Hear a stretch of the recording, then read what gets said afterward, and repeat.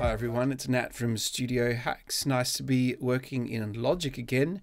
And I just had someone ask me, how do I duplicate a track in Logic Pro X?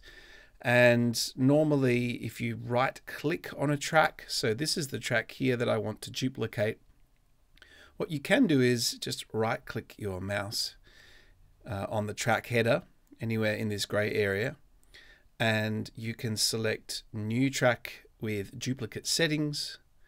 That will basically duplicate everything that's on the track, including all the plugins, all the EQ, the channel strip, everything.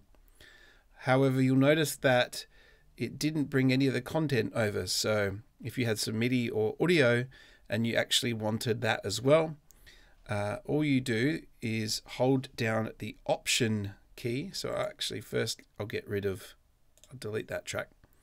So if I hold down my Option key first, and then I click and hold and drag that,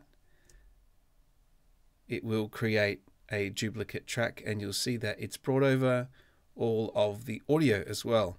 So we can do this with a MIDI track too. Click on the track first, then hold down Option, click and drag it while still holding Option, and it's made an exact copy with the same plugin and also all that MIDI information there. So there you go. That's just a very quick tip about how to duplicate a track in Logic Pro X. Thanks for watching, and we'll see you in the next video.